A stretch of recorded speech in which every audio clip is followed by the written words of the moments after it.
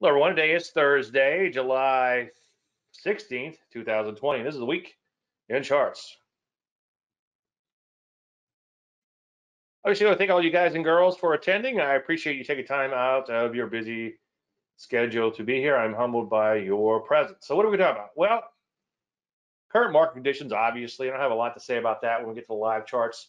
Your questions on trading, if you don't mind, just keep them to what's on the slide, and that's just so my ADD doesn't kick in, and the slides. And when we get to the live charts, feel free to ask about anything you want. We can always come back to the slides too then if you like. Your favorite stock picks, if you don't mind, ask about one stock at a time, and do wait until we get the live charts just so your question doesn't get buried or deleted in the meantime.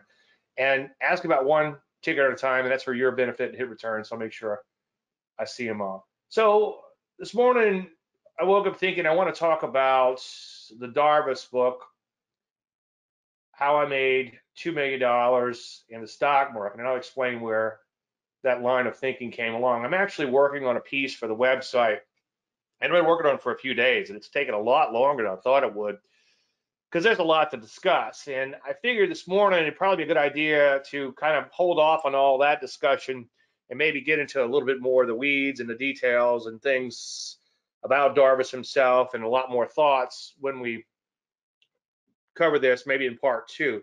But I think the most important takeaway from Darvas is his accidentally discovering technical analysis and his box theory. So we're going to get into that. And the other thing I was thinking about this morning is, should you join the church of what's happening now? And there's a lot of crazy things that are happening in the market. And I've been kind of sucked in a little bit to this stuff, and I'll flesh that out when we get to it. And I do have some new research which I think is showing some promise. Now, one thing that concerns me a little bit, or a lot of it, is what Landry once said in her book Trading Sardines. She said, right when you figure out the key to the market, they change the locks. And recently I've done some little intraday research and played around a lot with the ACP platform over at Stock Charts, and I noticed some pretty incredible things with the S&P 500s and some of these ETFs and everything. But the reason these things were so incredible was the volatility was off the hook, and we had this big bear down move and a big bull up move. And for a second there, it sure looked like I found a key to the market. But like Landry says, right when you think you find the key to the market, they change the lock. And I'm going to flesh that out when we get to that in a lot more detail. There's a disclaimer screen. As you know, you can lose money trading, or as I often say, borrowing a line from my buddy Greg Morris, all predictions about the future and a lot of stuff could happen between now and then. Now, I do get letters, obviously, and we got a couple of write-ins this week, but there's one in particular that I wanted to cover before we get to the live charts. Dave, I don't think I'll make the Thursday show, but maybe the next one. Well, let's hope. Here are my picks. Maybe you can look at them to see if they make the list. XXX, gold. It's trending above overhead. I've been watching for weeks, and it finally pulled back. Well, the reason I put XXX there is because that is one of my stock picks for today and the trading service. ASA, another gold, not as nice. PRTS, saw it in your show a while back, has trended, refused to pull back, went in a sideways flag, broke out, and maybe finally pulled back. We'll take a look at that in the live charts. I've been more active in trading, starting to do well, starting to watch your shows. Notice more tech, like the Landry light and other things. Interesting. I just look for traditional patterns. Keith. Well, I still look for the traditional patterns. I still look for the same exact thing that I've always done. These new little gee whiz indicators aren't really indicators, as I explained quite a bit.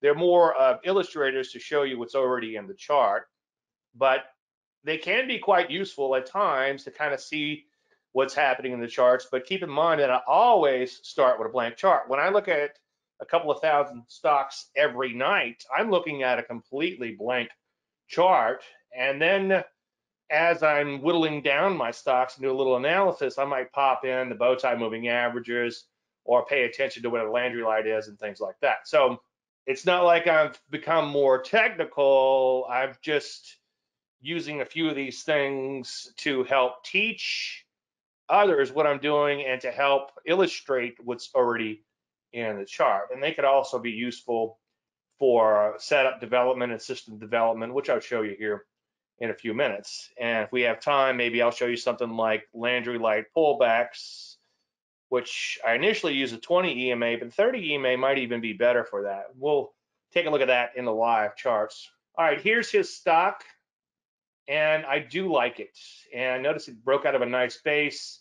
It's trended very, very, very nicely. A little bit of an acceleration in that trend. The other thing is it's been a really persistent trend. Now my line's a little bit off, but I think if I tried really hard, I could probably intersect nearly every single line of the bar chart, okay? So in other words, mathematically, the mathematical equivalent of that would be linear regression, where you punch in all the data points and then it finds the curve. And the curve in this case would be a nice uptrend, but I just like to draw lines on the chart. So we did have a TKO in this particular stock, and it's pulled back a little bit. And I do have orders working. I hope I have orders working. I think at the least, let me check. I think I have, no, I don't have an order. So I should have an order in that. So shame on me. So anybody here in the service, if this one triggers, you better let me know. So a few days ago, I was talking with somebody, one of you guys actually, and you mentioned Docu, a stock that had been in a really, really nice trend, still is. And I explained to him, I said, well, it doesn't always fit my methodology, stocks that are trending, that is. Sometimes you just get box stocks, although Docu, thank goodness, did set up as a TKO, and I did have it listed in my Landry list on the day that it did. I just had other stocks that I like better, such as OCFT, which we'll talk about in a little while, and a couple of other ones. And in next week's presentation, I'll show you that list from that day. If you can't wait, you can go to davelandry.com/archives and go to, I forget the exact date, but you can go back a couple of months. It should be glaring on the chart, and you could see what I said about those stocks on those days. By the way, if you get really bored or can't sleep at night, I think it's a wonderful exercise, and it's completely free. Start looking at those archives, especially for 2020, where you could see, hey, he's long this, long that, long this, long this. He's got a couple of shorts on, even though the market's going up. Oh, he's getting knocked out of his longs, but he's putting on more and more shorts. And then at some point, the market's rallying back up, but he's getting knocked out of his shorts. And then now he doesn't have anything on, and now he's putting some longs on. It's a really good exercise in the ebb and flow of the portfolio. And I was super bearish for quite a while, maybe a little too long. But then we started getting long side setups and no short side setups, and I started putting on those longs. And then somebody's like, Dave, when did you become so bullish? It's like, well, I didn't really flip a switch or anything. I was just kind of following along with the database. But anyway, I digress. The point I'm making is, or trying to make, is that if you go in and look at some of these stocks, getting back to the Darvas thing or the Docu, is that my methodology is not the be all end all, but sometimes you'll get these really nice, what I call box stocks, where the stock makes a little consolidation on top of a consolidation on top of a consolidation, a little base breakout, rinse and repeat. In other words, what Darvas called boxes. Now, just a little quick thumbnail on Darvas, and I'll flesh this out in a little more detail next week. Little spoiler alert if you haven't read the book. And by the way, if you have not read the book, if you go to my website, davelandry.com/books to read, okay, davelandry.com/books to read, it should be on this page towards the bottom under technical analysis. And I'd recommend you read that and all the other books that I have listed here. And if you do click on those links, I'll get a very small little few crumbs from Amazon, which is better than Pocono. I know help to pay for the website and other things of that nature. So getting back to Darvas, the point I was making with the gentleman is that my methodology is not the be all end all, but in this case, we did have a TKO, which is a good thing and kind of cool. And sometimes you just get stocks that trend and trend and trend. So here's the Docu And here's the little Darvas boxes that I drew in there. And you can see that it made, for the most part, boxes that sort of stacked upon top of boxes, but there was some overlap. Darvas called that pyramiding, where the box would sit on top of the next box. And the way Darvas discovered this was he was a dancer and he was traveling the world, and he was offered some stock in lieu of payment for a gig, and he later wasn't able to make the gig, but being a forthright gentleman, he decided that he would buy the stock anyway. And he asked the people who would give him the stock, he said, look, I'm going to give you a check for the stock, even though I'm not going to dance, just to show good faith, but I need you to guarantee that you'll make up any losses. And the stock was 50 cents at the time, it was 3,000 shares. And they agreed with one caveat that said, we'll cover your losses for up to 6 months, which sounds like a pretty good deal. I would buy any stock from anyone if they covered my losses for 6 months. He had completely forgotten about the stock, and a couple of months later, he checked it, and he was up $8,000, and he immediately cashed out. And he started trying to trade, long story endless, and he failed miserably until he happened to notice that stocks would tend to consolidate and then break out, and then consolidate and break out, rinse and repeat. And that's how he came up with his box theory. Now, when we get into the details of it over the next week or so, or when I get the piece published, there's a lot of things that I kind of pick apart in this, and to a point, to maybe a fault. The bottom line is there's a lot of good stuff here, especially for someone, well, two people, especially for someone who is new to technical analysis. Like I've got one person that just came in and he's like a sponge. He's reading everything in the world. He's trying to learn everything in the world about technical analysis. And he's wondering if he should be looking at fundamentals and all this other stuff. And if you just kind of focus on what Darvas did in the boxes, not that you want to trade that directly, because I will pick it apart a little bit, but it kind of helps to wrap your head around the fact that all you have to do, I know easier said than done, but all you have to do is capture a price move, and it doesn't really matter about the fundamentals of the stock. And it's kind of interesting that Darvas came to this epiphany, but then later on he added back in fundamentals to his analysis, which I think was a mistake, and that's something that we'll get into in upcoming weeks in the piece when I do it. But anyway, this is what the boxes look like, and I'll show you how to draw them in just 1 second. And then on this particular day right here, this was the TKO I was talking about earlier. Now, Darvas would only buy at all-time highs, and there's nothing wrong with that. But one of my criticisms of that would be you have some really great stocks sometimes at low levels, especially like after a bear market slide like we just had, that began to rise from the ashes. And sometimes, let's say you have an energy stock, will go down and bottom for 6 or 8 months and then quadruple from those levels. So nothing wrong with all-time highs, because you definitely have the momentum in your favor, and everybody who's ever bought the stock is happy. But I think there are ways to get in earlier, bow ties, first thrust, and things like that. On things of that nature. That's old classic Dave Landry, the old Arnold Schwarzenegger imitations. I used to do Daryl Hammond doing Arnold Schwarzenegger. One of the critics that I saw with Darvas that I fully agree is that he was in the right place at the right time, and I'll have a lot more to say about that. And the bottom line there is you're in the right place, right time. Well, you better recognize that you're in the right place at the right time. And that's why I'm doing a lot of research into all these wild and crazy stocks that are going up 1,000% over a couple of days, because I want to make sure I'm not missing this golden opportunity that might be in front of me. And we'll get to that towards the end of the presentation. Now, Darvas defined a box as a high that wasn't touched for 3 days, or a low that wasn't touched for 3 days, okay? So the thing is, with anything, you have to be careful that what you're seeing is not in hindsight, okay? And let me just get my pen ready here. We'll draw a few things in, and I'll give you a couple examples of that. For instance, recently I was doing some research, and years ago I saw someone do the same exact thing. Years ago, I was approached by somebody, and they thought they had the Holy Grail, and they had some moving average patterns, and one of them was if the moving average was headed higher, you would buy. Okay, that's kind of an oversimplification, but that's part of it.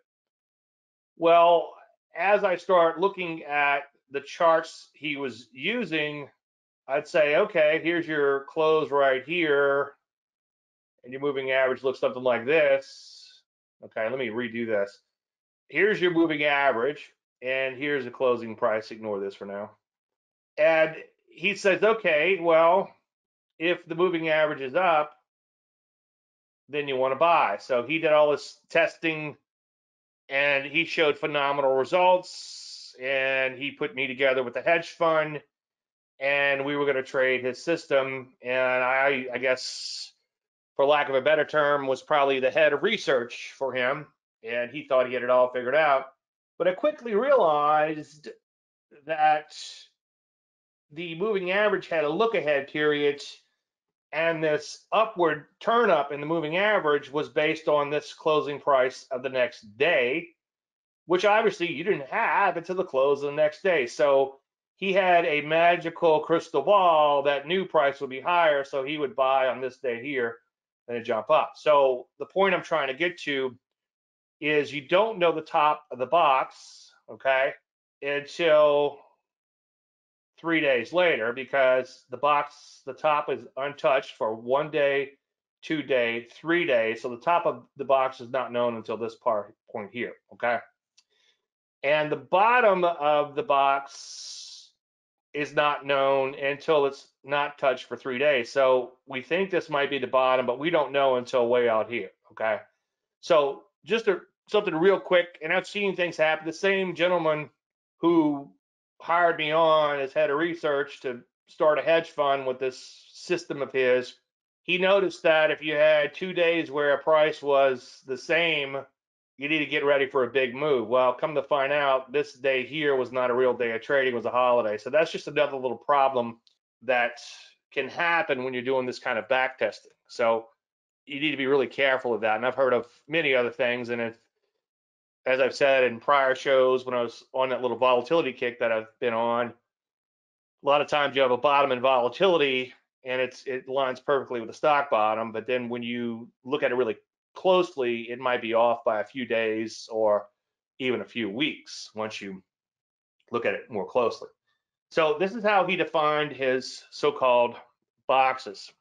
So it was kind of cool the other day. Now, just let me give you a little background. I've always looked at pivot points, meaning a high surrounded by lower highs or a low surrounded by lower lows. So essentially what Darvas is doing sort of is pivot points. So one thing I pay attention to, let's say the market opens up, does this, and then starts selling off. Then obviously I look at this pivot point and it comes down here and makes a low and starts rallying up. Then I look at this pivot point as inflection points, okay?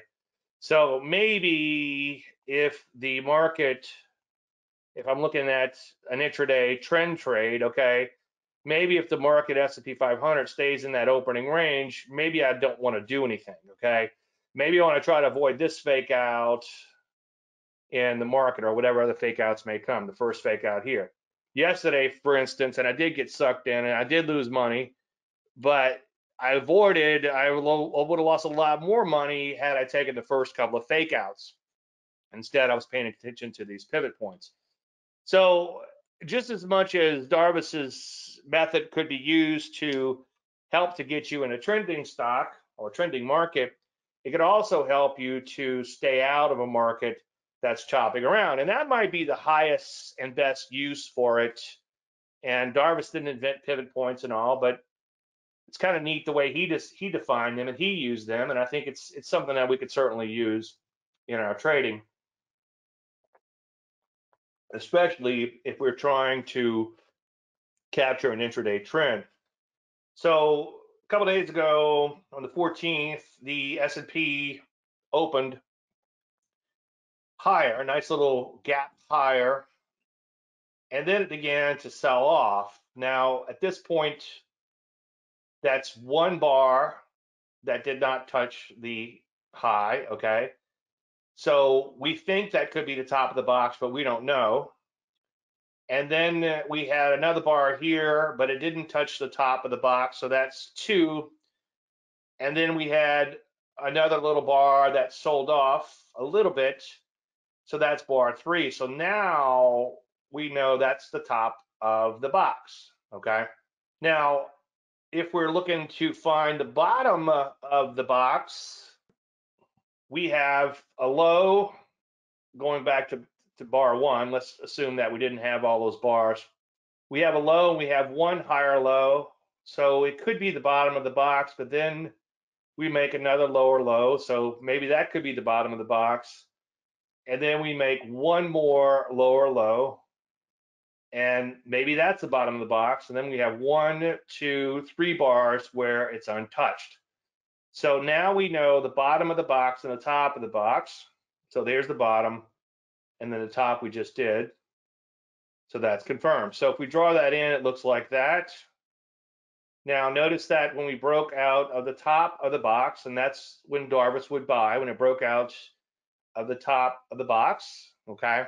Now, one of the criticisms, which I'll get into in a lot more detail, we'll talk a little bit about it today, but I'll talk over the next couple of weeks or so. One of the criticisms is that he would put in a stop 1/8 below the breakout point. Who let the dogs out? So if you put in a stop 1/8 below the breakout point, I think more often than not you get stopped out unless you're winning some amazing markets, and I'll touch upon that in 1 second too. And the other thing to think about is the whole world now has a computer sitting on the desk, and I'm working with 3 right now, 3 computers, 3 monitors. So you would see these breakouts. Somebody's like, oh, poor Darvas, just think if he had today's technology. Well, if he had today's technology, he wouldn't be any better than anyone else because everybody has today's technology. So you do have to make adjustments to where you would know that you would be stopped out quite a bit. And I think that you would have to use this as a tool and not necessarily a method in and of itself. Anyway, as you can see, you got a box that was forming here, and then a box that formed up here, and then that box continued for a long, long time. The market, and this is the spiders, began to break out of the top of the box, but then failed and broke out the bottom of the box, and so that would be your sell signal there. Now, if you squint your eyes, let's say we were following Darvas, see how it retraced a little bit up in the following bar? We know for a fact that you would have got stopped out on that signal right there. Remember, breakouts are very much prone to failure in this day and age, especially. And then we have a box begin to form at lower levels. And then you could see the top of the box begins to drop. Now, remember, the top of the box is not known for 3 bars at least. And the box top just keeps dropping and dropping and dropping in this particular case. And there were actually no bottoms formed on, what day was that? Wednesday afternoon when this occurred. Actually, Tuesday afternoon. There were no bottoms that were formed. So the market went up the whole morning and went down the whole afternoon. It made boxes on top of boxes in the morning, and then in the afternoon, the boxes dropped, or at least the one box dropped, and then no other subsequent boxes were formed. So it's pretty cool, huh? Well, the thing is, the thing you have to realize is that everything works better with trend. And here's the GWiz indicator that Keith referenced. But if we put the Landry light in a 30-day EMA, now I know the 30-day EMA depends on your overnight data, and ACP does not track the overnight data, but that's okay. So you do have a true representation of price maybe after, I don't know, 10 or so bars, even though it's 30 after 30 for sure. The 30 day is a true 30-day, but 30-day EMA, or any EMA for that matter, catches up the price fairly quickly. But just using this indicator without picking it apart too much, you had upside Landry light all morning, meaning that the lows are greater than the moving average. And then you had downside Landry light all afternoon. So pick your favorite trend indicator. And I probably work hard to tell you that my stuff isn't the best in the world. I probably should say, hey, my stuff's the best in the world. This is what you need to use. But the bottom line is everything works better with trend. So getting back to the DocuSign, my question is, let's say he bought here. Well, notice if not on that bar, certainly on the next bar, the stock came right back into the box. Okay. Now, where do you get back in? Because you don't have a new top of the box. How many times do you go after it? Every time it makes a higher high.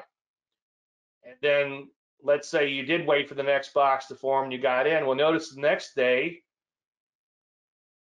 Now we don't know where the new box is going to be at this point, but notice the next day it came in fairly hard. Okay.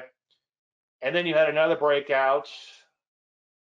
And one has to wonder intraday, because he said as soon as it breaks the box, you want to get in. And as soon as you get filled, you put in a stop order 1/8. Stocks traded in eighths back then. I'm old enough to remember when stocks traded in eighths, and I know some of you are too, so don't laugh. But you don't know whether he would have gotten stopped out or not unless you go back in and look at the intraday data on that particular day. And I don't know if I have that going back that far.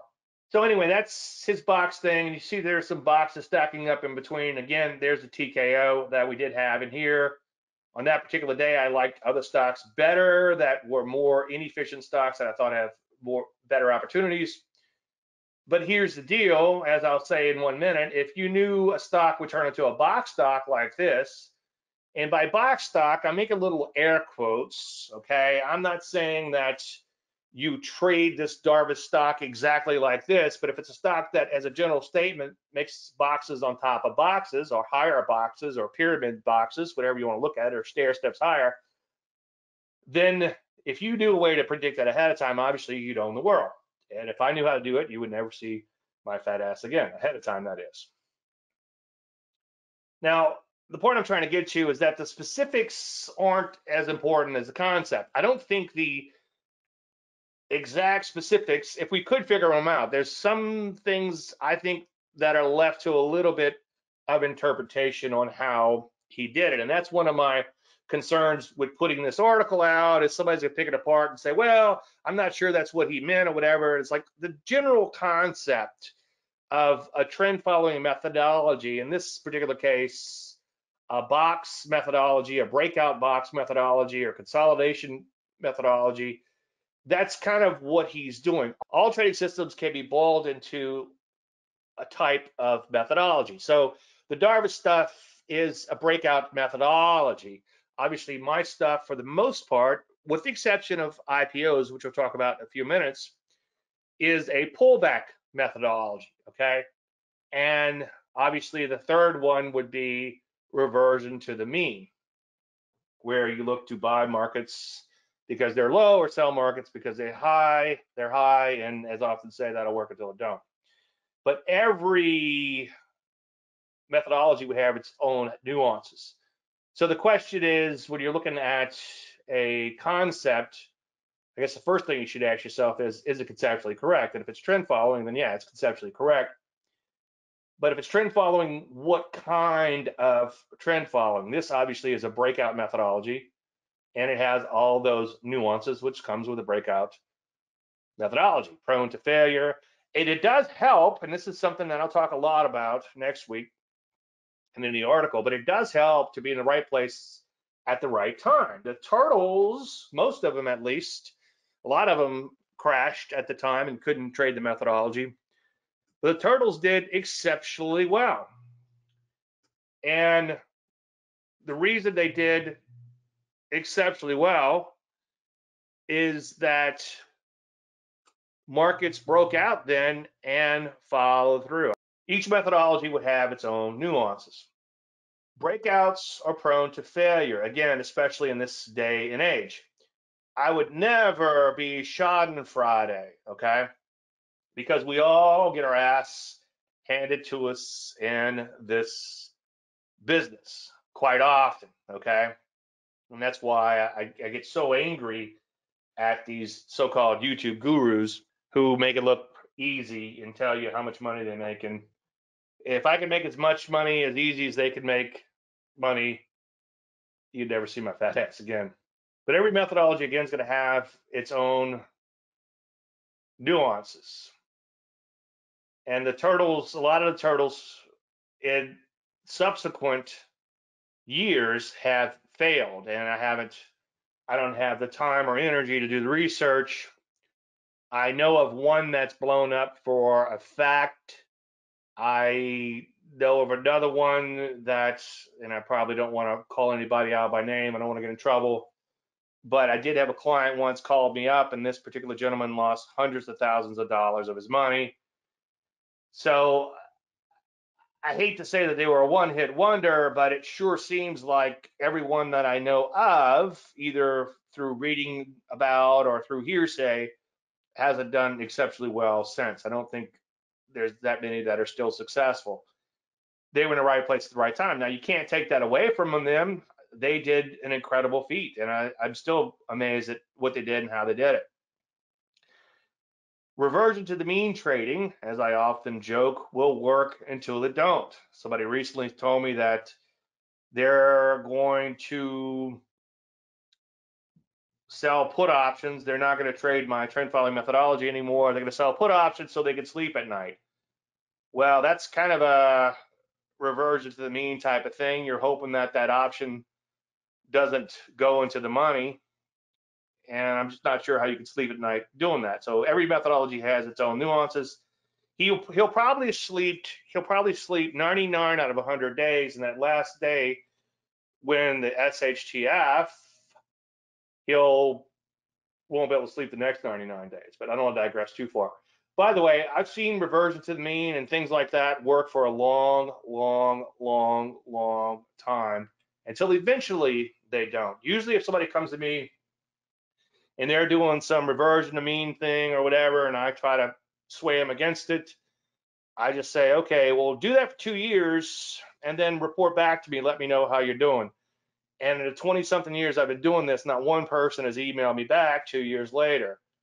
And I'd be willing to bet if they're doing great that they would be like, aha, you see, I told you so. Anyway, so far, no one has done that. Now, being a trend trader isn't the greatest thing in the world. A trend trader will spend much of his time less wealthy.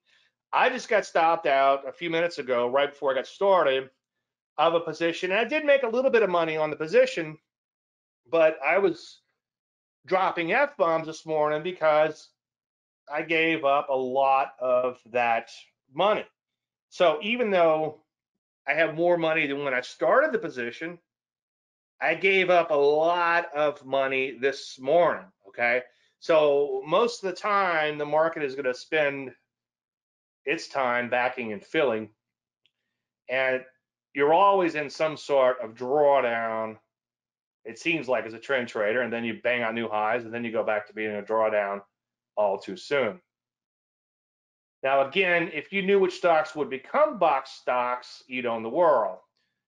What I would recommend is you trade your own methodology and hope that your stocks turn into a box stock. Now, I know I use the word hope, that four-letter word you should never use in this business. But if you are picking the best and leaving the rest, if you really, really like a setup and it fits all the criteria, like that aforementioned gold stock we were talking about, then maybe, just maybe, you have stacked the odds in your favor, and maybe it'll turn into a box stock down the road, just like DocU. And I'm not bragging because I didn't take the setup. I had other setups I liked better at the time. But DocU so far has been a box stock since that TKO. Now, obviously, following the Darvas theory would have got you in a little sooner, but it might have also chewed you up enough to where you would be losing money even though it's gone higher. But before I digress too far, if you could get into a box stock, not necessarily following Darvas to a T, but if you get to a stock that becomes a box stock and goes higher and higher and forms boxes on top of boxes, you would own the world. And every now and then we do catch one. But a lot of times you obviously don't. Now, money management, money management, money management. I'm kind of a little bit of a spoiler alert. A lot of things I want to point out about Darvas was he did do some things that made a lot of sense to me, like move your stop up to the bottom of the next box after it was formed. That's sort of the same thing we're doing with the trailing stop, because, and maybe we'll take a look at like Chewy here in a little while. But what happens is a lot of times the market goes up and consolidates, and we trail our stop higher when price moves higher, and we stop trailing our stop when price moves sideways. And if that price takes off again, our stop will be moved to the bottom of the base, which would be the same as a Darvas stop. So he was right in doing that. One thing that I think he was wrong in is on one or two of his positions, if memory serves, he got out and he could have ridden them for a lot longer because he wanted to pursue something else. So that's open for debate. But what's not open for debate, or what you can't argue with, is he ended up having $2 million in one position. Now, we all know what can happen when a CEO decides to fondle the secretary, and she's not too fond of that. What happens overnight? The stock gets torpedoed. Sometimes a CEO might fudge the books, or God knows what else. Their product may harm people. A competition may come along. You know, there's this popular platform out there, obviously Zoom, right? ZM. Stock's been on fire forever. I log in this morning to go to webinar, and they're like, hey, you can have up to 20 webcams now. So instantly overnight, GoToWebinar now has a feature which seems pretty similar to Zoom, okay? So it happens. Things could happen. And if you have 2 million, if, you know, the book is How I Made 2 Million in Stock Market. So I don't know how much money he had at that particular time, but he had 2 million in one stock. So he could have easily lost $1 million in that one stock. So this is, I thought I would grab a winner out of the portfolio, OCFT, and look at a couple things with the Darvas box. This is where we entered it. This is our methodology, right? Based on that spreadsheet. And by the way, I think that was the same exact day. If we back this out, I think this was the same exact day. We'll check the Landry list, but I think this was the same exact day that we had that TKO. How many times have to tell you every Thursday do a webinar? So the entry was here, basis the spreadsheet. The stop was down here. We had a nice pullback, nice cup and handle, still a fairly new issue. Initial profit target was here, and then we get our stop up to break even at that point, following the money management, and then we began to trail the stop higher. Now, if we were doing the Darvas thing, then the recent low, which is just below where our stop is, would be the low of the box. So my stop now would be something like a Darvas stop. And if it continues to consolidate, it doesn't touch it, then obviously it goes on to make a new box, then that would be a new Darvas low if today's low, and I'll show you that in 1 second. I'm sorry, if you go back to the low of the 13th, I believe, or the 14th, that low could become the bottom of the box. Now, I was looking at this stock this morning. It's like, damn, Dave, you're not a big breakout player, but you do play breakouts to some extent in IPOs. I do the Landry Light breakouts on the 5 SMA, which also has to be a new closing high. I do the buy at B, which is a closing high pattern.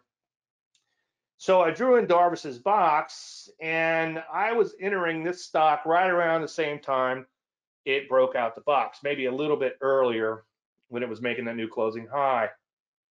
So that would have been the Darvas entry. That's probably right around the time I got in. Now his stop would have been below, right below the box. I don't know if that would have been touched intraday, but you could see that it didn't really retrace too much, and it certainly did close above the box.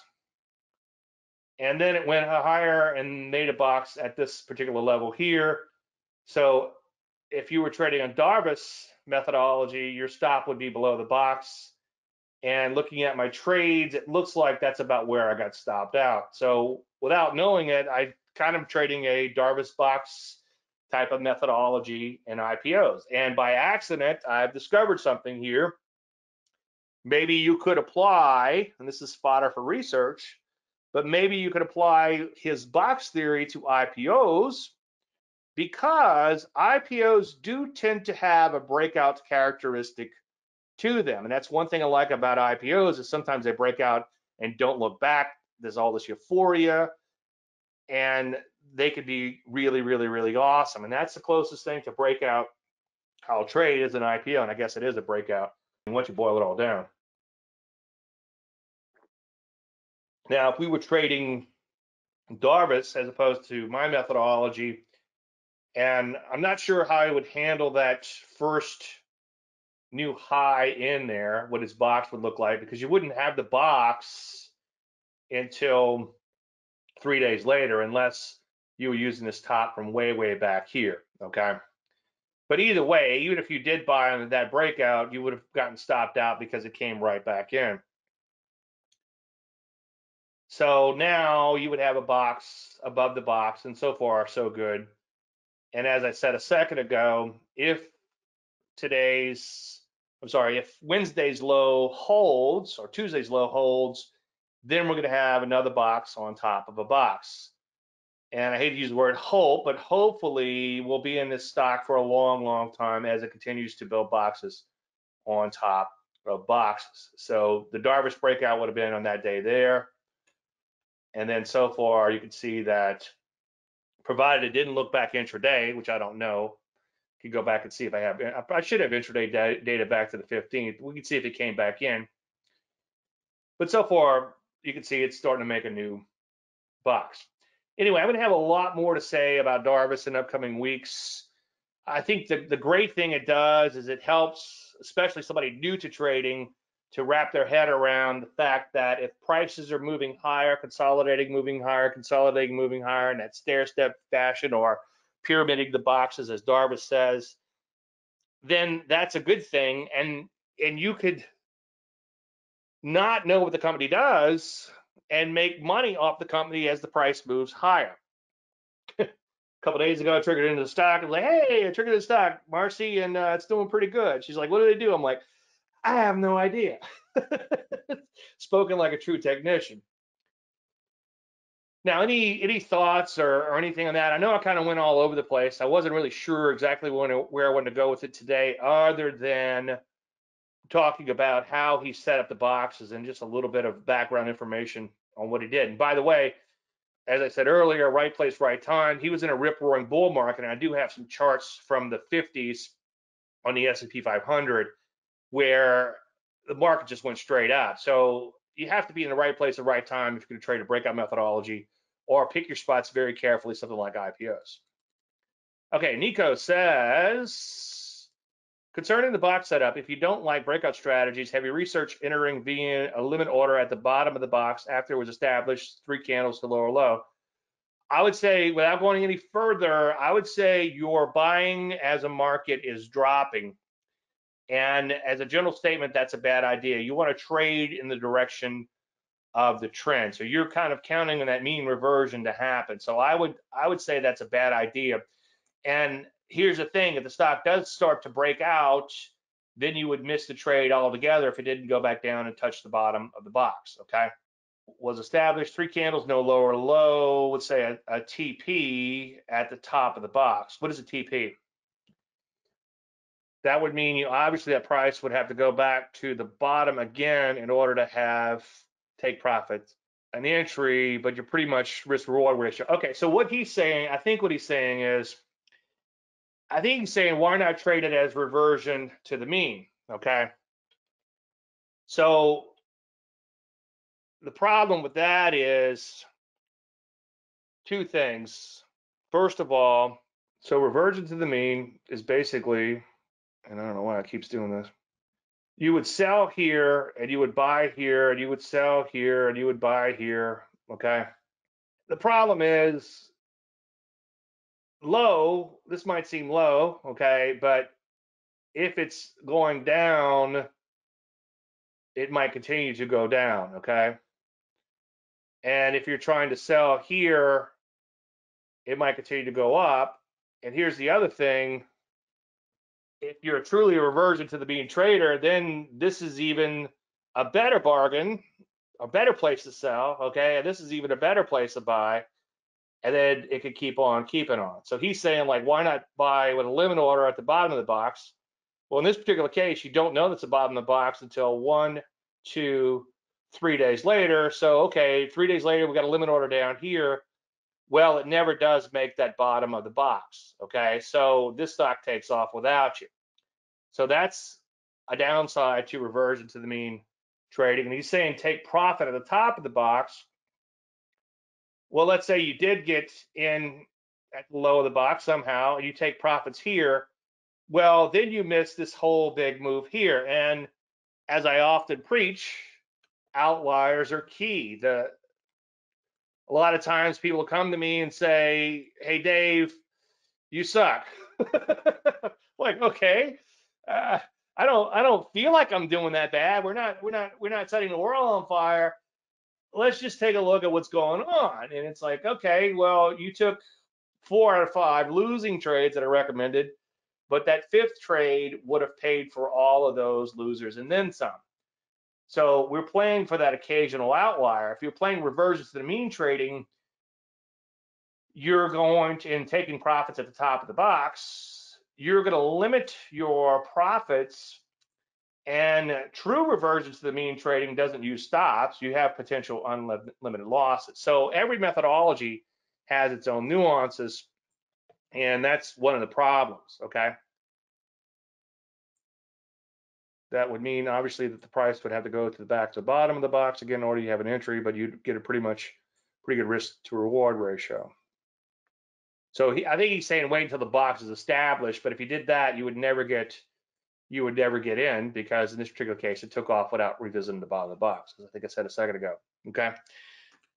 So yeah, I can kind of pick apart every methodology. Not that mine's a be all end all, but I know a thing or two because I've seen a thing or two. But good points and good questions. And you know what? Hopefully I'll encourage you to do your own research and see what works for you. But I can tell you a lot of things that don't work because I have lost a lot of money trying things that don't work. I've been involved with things that work for a long time and then blow up, and learn some really valuable lessons. And it took many years for me to learn a lot of these lessons. So if you ever kind of pick up in my voice that I might have a little bit of an axe to grind, so to speak, on some of this stuff, that's because I've had some really bad experiences. And I've also seen a lot of lives ruined with a lot of these things, such as reversions to the mean trading. And I guess I shouldn't complain too much about reversion to mean traders. As I often say, I would say that I get more pure reversion to the mean traders, former pure reversion to the mean traders, than any other type of trader that comes to me for trend following. Okay, I was looking for a particular slide this morning. I found this slide, and it said resist the urge. Let me rewind that. And it said resist the urge to join the church of what's happening now. And you've got to be really careful not to chase your own tail in the markets. Now I have to go back in and look at that presentation and see what I was talking about. But let's say, like Nico's pointed out, we're in a trading range and the market is bouncing back and forth, bouncing back and forth. So you're thinking, okay, this reversion to mean trading is working really good. I think that's what I'm going to do.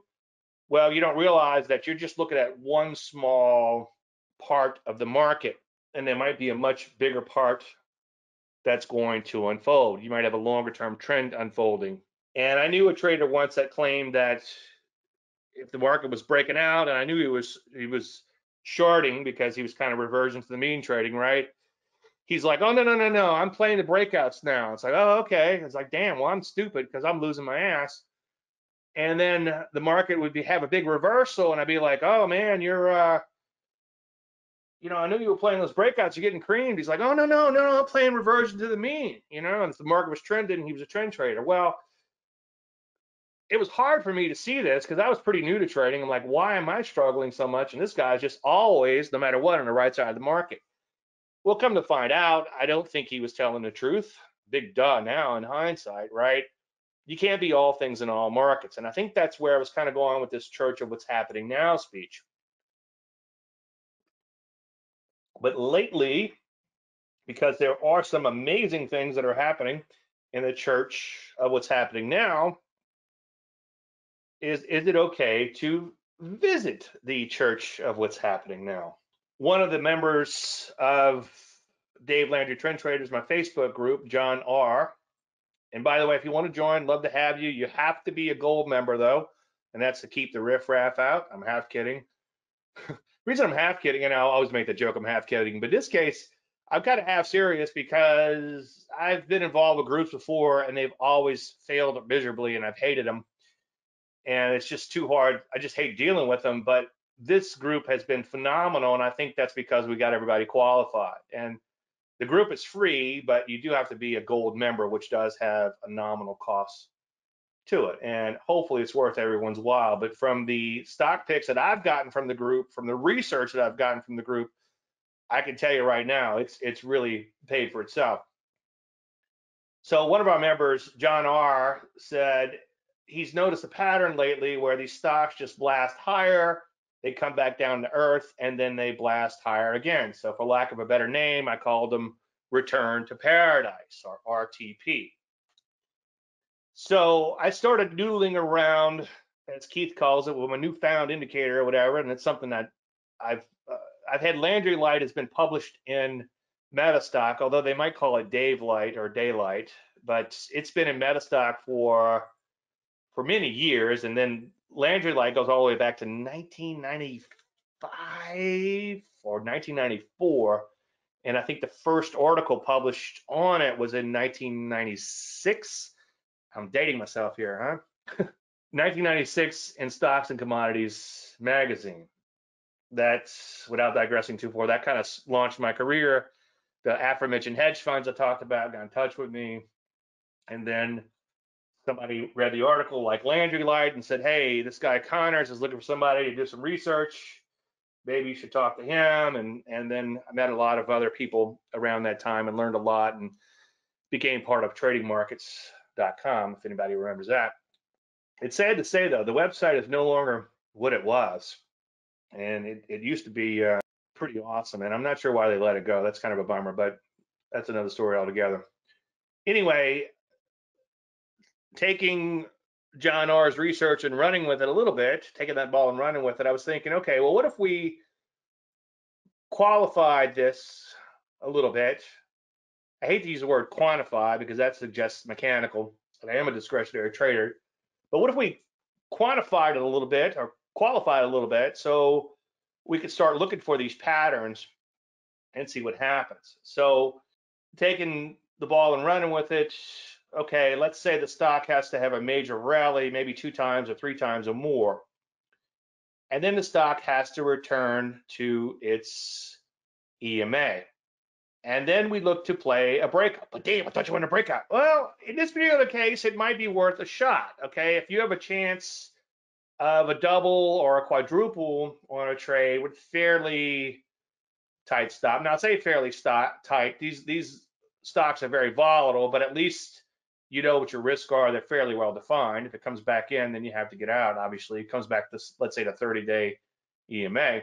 So if the breakout is qualified in a couple of ways, just like with the IPO pattern, the Landry Light IPO breakout thing, that when a market breaks away from its moving average, yes, it's a breakout, but it also has a little momentum behind that breakout.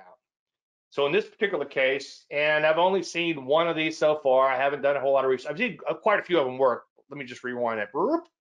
I've only seen one in real time, and it was actually a day later. So I was a day late and $1 short on this one. But what would happen if you had the upside Landry Light, a wide range bar, and a close above the open. So that means the stock did really well intraday. It also made a wide range bar, and it has Landry light. And then I added to it, the stock must also do something dumb, like provide holograms or unmanned aerial vehicles for the agricultural industry. And you can't make this stuff up. That's what UAVS does, okay, whatever the hell that is. And there was a stock the other day, I've already forgotten the name of it. I got a tiny piece of it, not much, and I made a little money, not a lot to brag about, not enough to brag about, but it's some company took off the other day because they make holograms for something, and I have no idea what they do. Somebody texted me, what the hell is this? And I'm like, are you confusing the issue with facts? I thought you were a much better trader than that. Anyway, the more preposterous, the better. So here's a little Landry light thing on there. Notice that this stock blasted higher. Just incredible rally. It came right back in, okay? You wait for the downside Landry light, or at least for it to intersect that 30 EMA. And then you need upside Landry light plus, and there's your Landry light, the low is greater than the EMA. Plus you need a wide range bar where the close is greater than the open. And that would be a buy signal, and you would buy on the close. Take a little bit of a leap of faith. Now, if you look at this chart, you look at back here and say, well, Dave, that's a wide range bar, close above the open, and there's a wide range bar, close above the open. Well, you did not have the downside Landry light first. So you didn't have, technically, you didn't have that correction down to 30 EMA.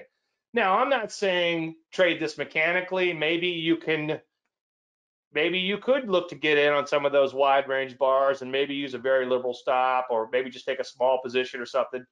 This is a topic I call fodder for research. This is something I haven't fleshed out yet. And whenever I come up with something, somebody else came up with this, but whenever I come up with something, I'm like, I'm not going to share this with anyone. I'm not going to tell anyone.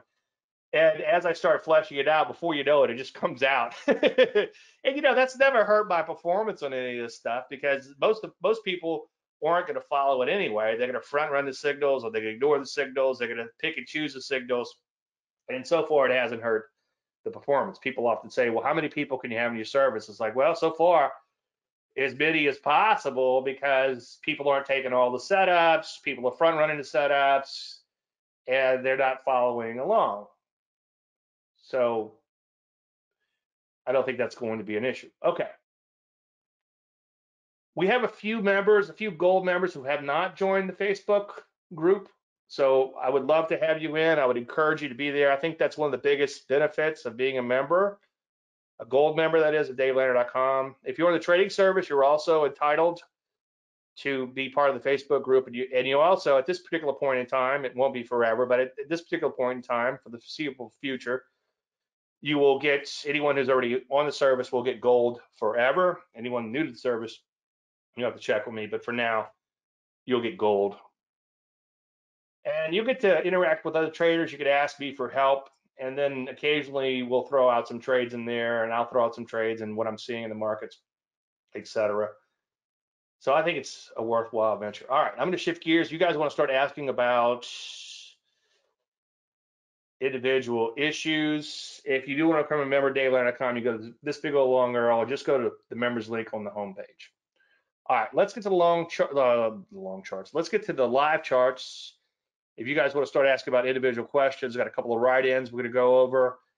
And then, or I should say before that, let's talk about the overall market while you guys are getting your questions lined up.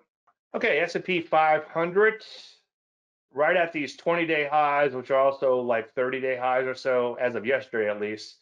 Today, obviously, giving it up a little bit. Bit of a bummer. I like to see them break out and not look back, but not the end of the world, nor can you see it from here. But yeah, I sure would like to see some upside follow through. Let's see if I can put the bow ties in. Here's your bow ties moving. Here are your bow tie moving averages. Use your favorite trend indicator, okay? This is one of my favorites, along with daylight, or Landry light, I should call it. I get used to saying Landry light. But you can see downtrend proper order, what happened? Okay, and then uptrend proper order for most of this uptrend. So far, so good. Now, as I said earlier, everything works better with trend. You had some choppy periods in here, okay, where it just kind of went back and forth. But the bottom line is you probably did want to be out of the market when you had downtrend proper order and then get back in until you had uptrend proper order. So nothing's magical, but everything works better with trend.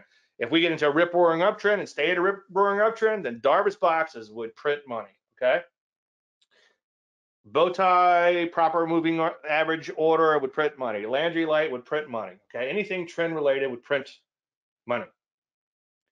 So right towards the top of the range, I sure would like to see us bust out and not look back. And the good news is we're not that far away from all-time highs. Dave, how far?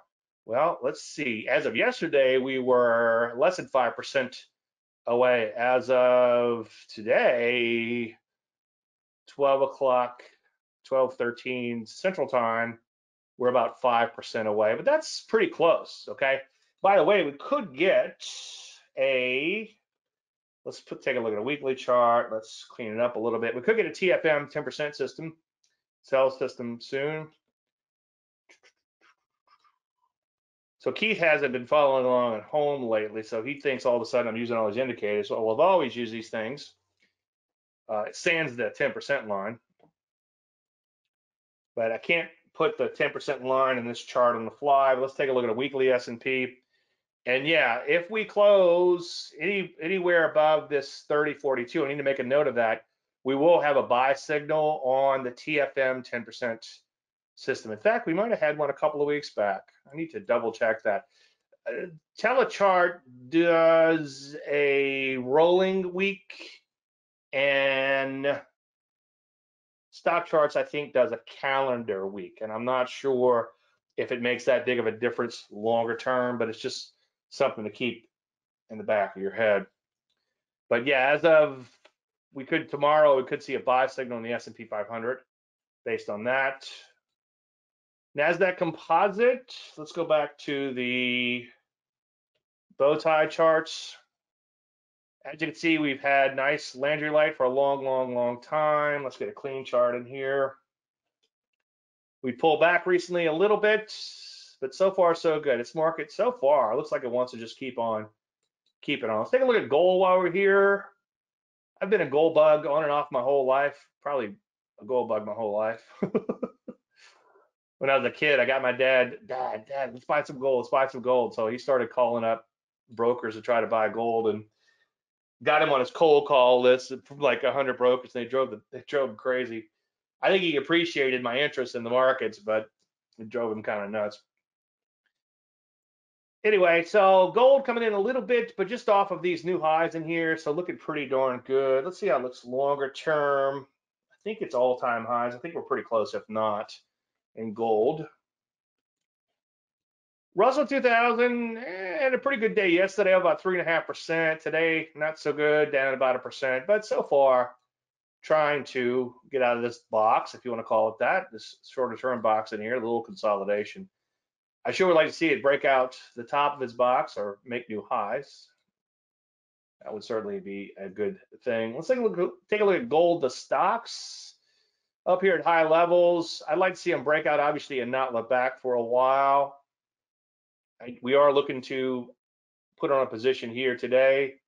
I'm long NGD. So far, it's hasn't done a whole lot. Nothing to get excited about. Nothing to write home about yet. Drugs busted out the brand new highs yesterday, pulling back a little bit in here, but as you can see, working their way higher. Okay. So far, so good there. If you want to play with the Darvas stuff, making boxes on top of boxes. So that's a good thing, right? Take a look at biotech. Biotech's selling off pretty hard in here today, but so far its last little breakout remains intact, and so far the big blue arrow points higher. So far the moving averages, proper order, if I could get it without fat fingering it. Uptrend, proper order, looking pretty good. Choose your favorite trend indicator, doesn't have to be mine. And you can see so far so good on there. What's encouraging, at least as of yesterday, was that some of these areas that had bottomed out and taken off and now consolidating or beginning to take off again, such as the transport. So that's certainly a good thing. Silver not too far from new highs in here. That's not all-time highs based on the commercial on TV. It sure goes to all-time highs. Well, yeah, okay. And you buy it now? Yeah, it'd be great. But a lot of ifs in that sentence. Okay. Bonds kind of working their way higher. We got uptrend proper order here. I haven't been paying a whole lot of attention to bonds because they're just been sideways for quite a while. They tried to break down, and now they're back into a big old consolidation. So nothing to really glean there. All right, we got a plethora of stocks. I better get busy or we're not going to get to them all. Quickly, a write-in, ASW, ASA, that's going to be a big gold stock. South Africa, if memory serves. Yeah, you got a nice little breakout here. It needs more pullback, but yeah, absolutely. That looks pretty good. Volume slightly thin, but not incredibly thin. You could probably still trade it. There's some other gold stocks out there that look a little bit better, such as the one that I recommended for today. And NGD, I would mortgage your house and put all the money into this one particular stock. Obviously, I'm joking. No, I'm not. Go ahead, do it. Dave, I didn't think you were a pump and dump guy. Well, I'm going to start becoming one. I'm sick of those guys pumping and dumping, having all the fun without me. No, don't risk more than 2% on a trade. So if you have a trailer, maybe you can mortgage your trailer. All right, that makes no sense. PDD for Carol. Yeah, it looks good. Nice persistent trend in here, beginning to pull back a little. Not bad at all. Ideally, you want to find something a little bit earlier in the momentum cycle. I have this marked up back here. I don't know for a fact, but I'd be willing to bet if you went and looked at the archives, davelandry.com/archives on what day was that? And if I didn't, shame on me, but if you went and look at the archives on May 1st, or it should be, yeah, on May, it would be on May 4th. Let's see, first, yeah, it would be the service for May 4th, and hopefully, if I did not recommend that stock, shame on me on May 4th, but I wonder if I did. Just for S&Gs real quick. May 4th, right here. Let's see what we had. PDD. Come on, don't make me look like an idiot. Good. What day is Friday? Pattern. And then back to me looking for something to do. I'm not seeing a whole lot out there. Look at that. Look at that. There it is. See that? PDD right there. You can barely see it. You got to squint your eyes. But there it is. All right. See, I was going to be mad at myself if I didn't have that on there. So, yeah, Carol, go back in time and trade the trade. You take a look at the Landry list from May 1st, and that would be a good pick. That really would. Obviously, I'm kidding. But yeah, it looks great. A stock is never too high to buy, but if you could find something at a little bit lower levels, then it might be something better to go after. Yeah, PRTS, this one's been in my momentum list forever. It's never really set up a lot. I mean, I can go and look at the archives and see, but this might be a good example of a box stock that never really sets up vis-a-vis my methodology, but it just keeps going higher and higher and higher.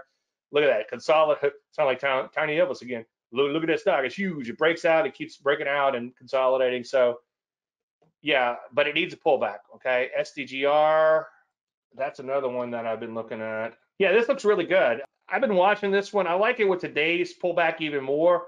Notice that it's sort of worked its way higher and then it's accelerated higher pullback. Absolutely. Who mentioned that? Carol? Who mentioned SDGR? Whoever did, you get a high five.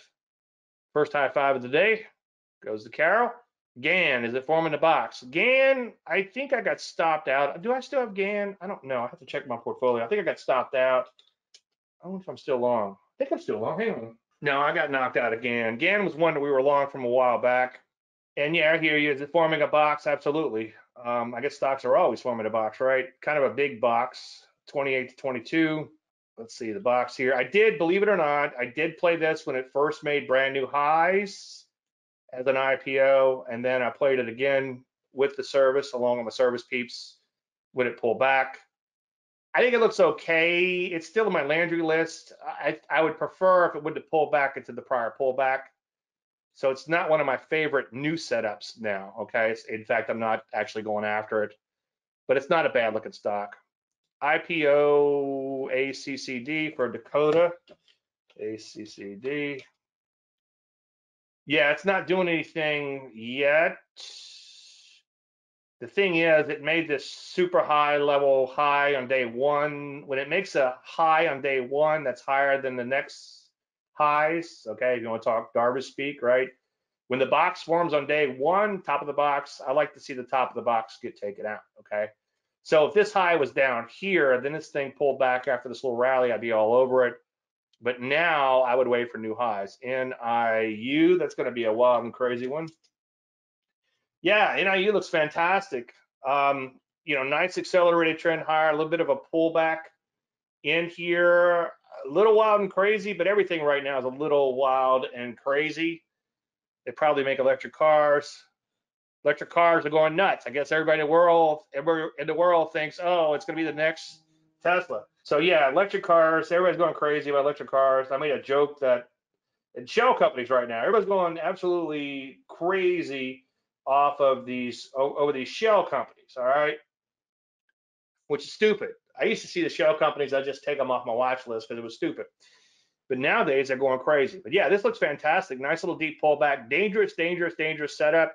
I think after today, in fact, what we're seeing right now midday is that a lot of these stocks that have been really trending nicely are pulling back in here. So we could see some golden opportunities really, really soon. NIO, of course, that's an electric car too, right? I'm going to invest in a shell company whose electric cars kill the coronavirus. Well, a little bit crazy, obviously, with this HV, but everything's got nutso HV at this point in time. This was an IPO. Yeah, let's see. It's a Chinese. They make a Chinese company that makes electric cars. Yeah, it's still what I call a toddler or fairly young. It's going to need a little bit more pullback, though. I mean, this is just a crazy run in here. I'd like to see a deeper pullback. Okay. DKNG. DKNG is too many days in the pullback. I was looking at it last night for a client. Okay.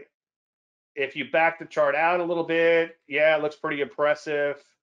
But for my methodology, that's just way too many days. However, what I told the client last night was on a weekly basis, yes, above 36. If memory serves, I'll check my phone text, but I'm pretty sure it's what I said. Might have said above 35. So yeah, if you're willing to look at it from a little bit longer term perspective, then yeah, it looks okay. But it doesn't really fit my methodology, okay? Da-da for Dakota. Da-da-da. Who's saying that? Who's saying that first? That'd be a good that would be good trivia. Yeah, this looks pretty good. I'd almost like to see a tiny bit deeper knockout move, but you know what? It did come up here and fake out first. So absolutely, that looks really good, Dakota. An entry above this high and maybe a stop somewhere, let's say 24. Wild and crazy, everything's wild and crazy right now, though. ADCT, ADCT, I think I like. It might be on my list for today. Yeah, it looks okay. It's pretty good looking stock. You can see accelerated higher. The only thing I don't like about it, a little bit on the thin side. So you need to kind of check the volume on that, the spreads on that before you go to trade it. That's the only thing I think that's holding me back. But yeah, it looks pretty good. Good, fantastic picks today. Best ever, I think. Everybody's getting smarter. Smarter and smarter and smarter. Yeah, this one needs a pullback. It's trending nicely. Here it's a box stock. So, it's made a box on top of box on top of box. Doesn't really fit my methodology perfectly in here. I guess it looked okay on this pullback. I don't know if I had it on my list or not. You can go in and see. Big for Elizabeth. Big. It looks okay. It's kind of like if you had this one huge gap and then it came all the way back in. It looks okay. You're certainly drawing your big blue arrows in the right direction. I just think you might be able to find something a little bit better, but it certainly looks okay. And then is this a one and done type of gap? I think if you wait for an entry though, that might be okay. And it did pull back into the prior pullback, as you can see. So it pulled back and then made a pullback into the pullback. But it still looks okay. It's still a lot of momentum there. So I think you can certainly do much worse. Where to get in for NIU? NIU. Boy, I tell you, I would be really careful. Maybe this is to sound crazy, but no earlier than 2150. I know that's a ways away. SIGI will teleport. Carol's going to teleport back to the 5th. Ding, you must be DKNG, right? We talked about that. We talked a little bit about how pullback should ideally look for a potential entry. Well, there's not enough time to get into it today, but we've talked about that. We're almost out of time. We've talked about that quite a bit in the members area. So go in and watch the Q&As, go in and watch all the videos you can stand under methodology. It has to be deep enough, but not too deep. And I know that sounds a little arbitrary. All right, would Etsy be along around 105.5 ETC? I see you using commas for your decimals. You must be from Europe.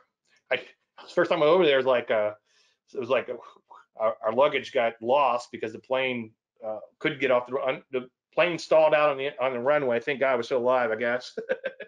So our luggage didn't make it, and we're in Switzerland. They're like, we were warned ahead of time. Make sure you have a lot of money and make sure you dress nice. Well, we weren't either. Anyway, I remember looking at a sweater. It was like 75 or 85,50. I'm like, is it $85 or is it $50? And come to find out, it was 85.50. Yeah, Etsy looks good. Can you find something a little earlier, like maybe back here? Could have found it here or whatever. But it's certainly a good looking stock. It's kind of going parabolic in here. Not that I wouldn't trade a stock that's going parabolic.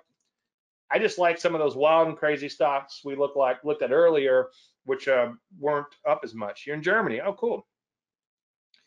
I was in Germany a few years back. Hopefully I'll get invited back someday when this whole crazy world gets back to business. Okay, we're kind of in lightning round. No. Prague, no. So you could use this keep this on your IPO list, but it looks kind of thin. And so far, it's really not taken off. Maybe if it bow ties off its lows, it's maybe a Phoenix pattern, but I wouldn't rush out and buy it just yet. But I hear you. It's starting to bottom out and look a little bit better. SMDL, speaking of Phoenix pattern, MDL, Phoenix returned to paradise with 30-day daylight. Okay. Maybe this is a weed stock.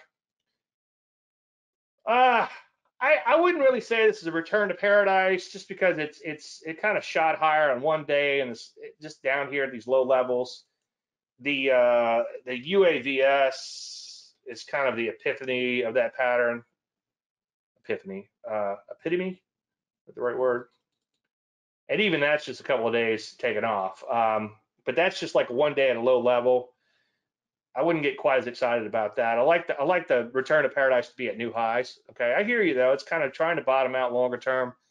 But it looks like it wants to bottom out for a long, long time. GSX, I like. Recognize all these stocks, except that it needs a little bit more pullback.